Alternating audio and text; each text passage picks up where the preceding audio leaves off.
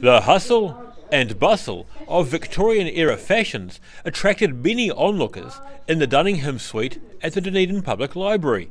Before taking to the circular runway, models made sure their period pieces were perfect. Muffs and ruffs all spick and span.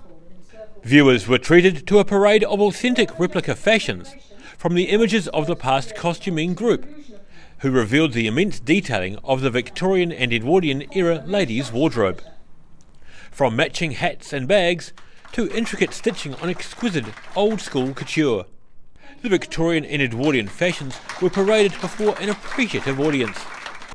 The top-to-toe fashion show delighted those in modern clothing who saw amazing muffs, flamboyant frills and many bustles, most of which featured bent canework to emphasise a woman's posterior. Back then it was cool, that baby got back. Daryl Baser, The South Today.